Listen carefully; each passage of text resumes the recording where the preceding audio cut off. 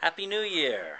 This is January 1st, 2010, about 9:30 a.m., and we are at our Merlene's and my home outside of Port-au-Prince, Haiti, and she's actually sitting here making pumpkin soup with her sister. This is Nestle here, and pumpkin soup is the way that we celebrate January 1st, which is also Independence Day in Haiti.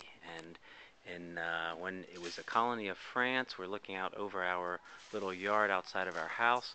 But when Haiti was a colony of France, the slaves weren't allowed. They had to make pumpkin soup for the French, but they weren't allowed to eat it. So that's why we celebrate Independence Day in Haiti by eating pumpkin soup. And already several of our neighbors have sent over bowls of pumpkin soup for us, and we'll be sending some over to them. It's great stuff. But we're also here in our laku, and we have, which was just cemented last night. The guys worked really late on it.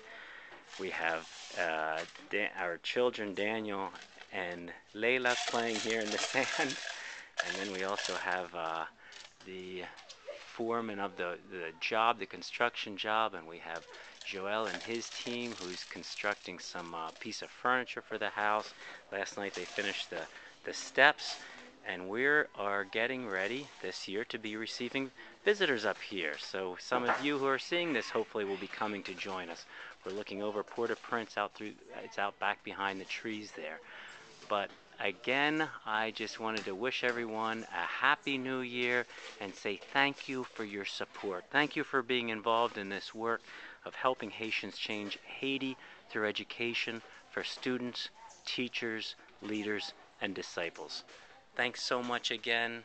Happy New Year, and look forward to seeing you here in Haiti. Bye-bye now.